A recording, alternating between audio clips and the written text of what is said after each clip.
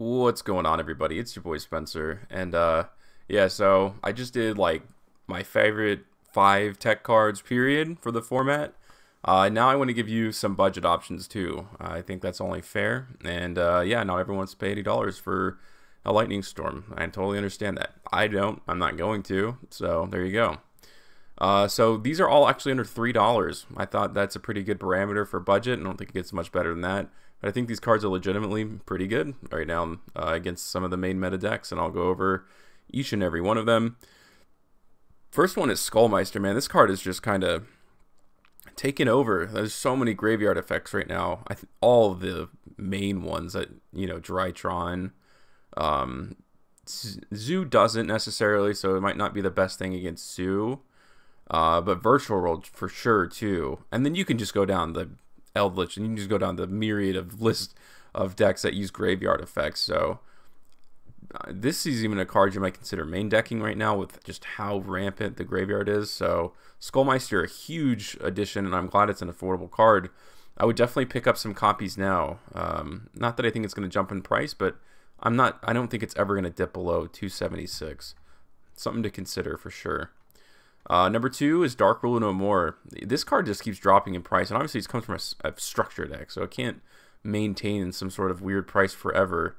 It's a great card. I mean, think of Vanity's Ruler, and I think one of the most popular things going on right now, at least competitive-wise, everyone kind of has their own preference, but I'm specifically thinking about VFD. Some people want to work around Gamma, so this gives you the opportunity to use Dark Rule No More. In which case you can obviously stop that.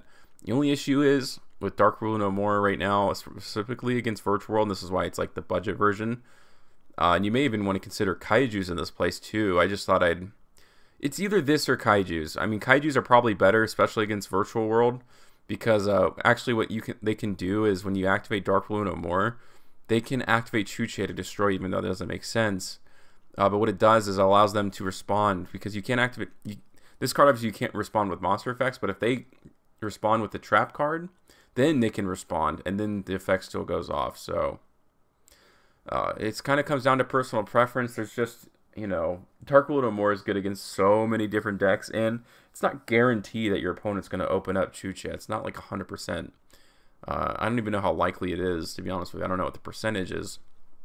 But I do love this option, just in general, outside of that too, especially when you're playing against Drytron, because it's an out to their basically main way of dealing with stuff, and especially because Orange Light can't activate either. Number 3 is Twin Twisters, and this is a really cheap card, right? There's also other options here. Obviously, Harpy's Feather Duster, that's like $7. So if you don't mind spending a little bit extra, then you can do that. But still, I think there's a lot of spell and traps in this format. Maybe not from the main meta decks. Although I think Twin Twistering a Tuche or even a Cosmic Cyclone, Harpies is really good. That card really is the crux of the deck, if you think about it. They don't have too much disruption during your turn, other than that. So if you can get rid of it first, I think you're putting yourself in a very advantageous place. And if you get rid of one of them, it's pretty unlikely. When I'm talking about Chuche, of course, the trap card, I think hopefully I'm saying that right. But they usually don't have 2 copies because they're sending them to the graveyard, obviously, to use the effect. And Pot of Desires is a very popular card in that deck. So that's kind of the ideology behind this choice. Besides the fact, yeah, there's other decks other than the top 3 ones, right? And Twin Twisters is always just good, especially if you can have some graveyard effects once you send them off. But I think I mentioned this earlier. Psyframe Gear Gamma, and yes, it is still under $3. Driver is a cent. People are selling it for a penny. It's not even worth the paper it's printed on. This is, like I said, you don't really know, like when you're playing VFD against VFD, you don't really know whether the player prefers to activate it, as soon as possible, or wait till you commit something to the board and then do it. Because a lot of players like to play around this. Maybe you want to play both. Maybe you play Kaijus and Psyframe, so they don't know and they kind of just have to guess, and then you hopefully get lucky with it. But besides the fact of VFD, there's many other different cards that this is very applicable for. it's a monster negate from the hand that destroys it. Going second, there's not a lot of cards that are better than this one right now, and it's nice that it's so affordable. So Psyframe Gear Gamma for sure gets my nod for one of my favorite tech budget options right now, and probably going forward for a very long time. And last, I don't think this surprises anyone. If you guys watch my videos, you guys know that this is kind of like my main, like, this is it, man. This card is so good right now. It's not perfect, but against Bird Up Lyralist, this card literally just wins you the game. They do mostly, it ends in Appaloosa, Linkuriboh with the barrier statue. Doesn't matter if they're all destroyed. You can even add Dark Hole to this if you're really so pleased. If you want like 3 copies of it. But yeah, it's crazy that this card is still limited, by the way. But against Zeus, this is kind of like the best out. There's nothing they can do about it. They kind of just have to cry it out, rethink their life choices, everything like that. And like I said, Bird Up has a good matchup. At least you can get rid of it. Your opponent's VFD with Raigeki, I guess, is kind of the solace. I'm not sure you're playing this card against them.